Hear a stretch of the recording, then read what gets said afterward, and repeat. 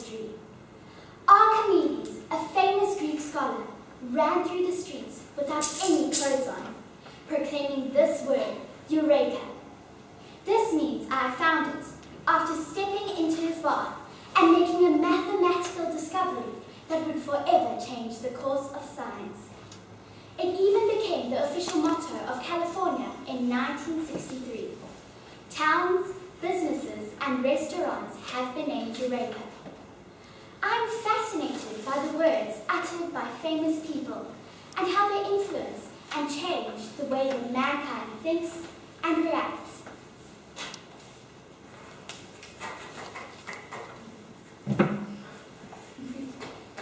Would diamonds have been so popular if the icon Marilyn Monroe had not said, "Diamonds are a girl's best friend"?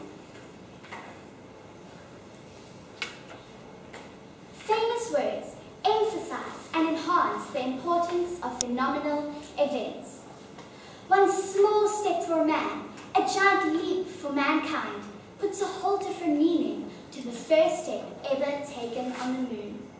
It's almost as if you can't think about this action without associating it to these comprehensive words.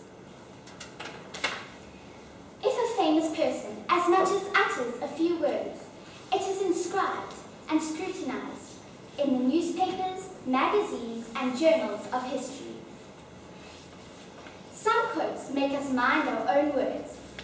Eleanor Roosevelt, wife of Franklin D. Roosevelt, once said, "Great minds discuss ideas. Average minds discuss people. Great minds discuss ideas. Average minds discuss events. And small minds discuss people." Franklin Roosevelt, her husband, said, "It is better to swallow your words now than to have to swallow them later."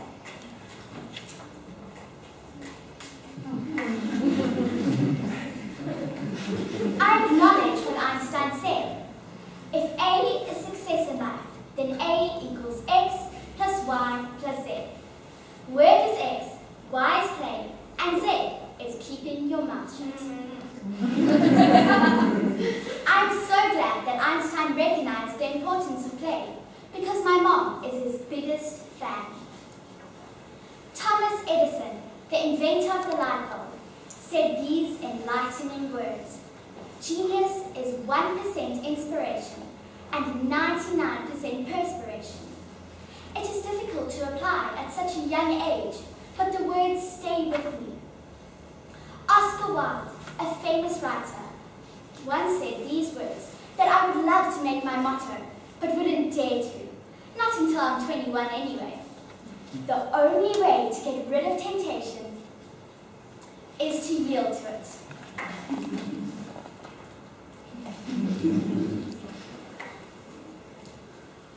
But for those of us who are on the verge of being teenagers, he has the following advice. Be yourself, everyone else is taken, and always forgive your enemies. Nothing annoys them as much. C.S. Lewis, one of my favorite authors, said something that I can truly associate with. Friendship is born at the moment when one person says to another, "What? You too? I thought I was the only one." My motto is, you've got to dance like there's nobody watching, love like you'll never get hurt, and live like it's heaven on earth. Quoted by William W. Perky. My dear audience, distinguished judges, and fellow students, if this oral has not inspired and enlightened you, I conclude with the words from the famous love story, Gone with the Wind. Frankly, my dears, I don't give a damn.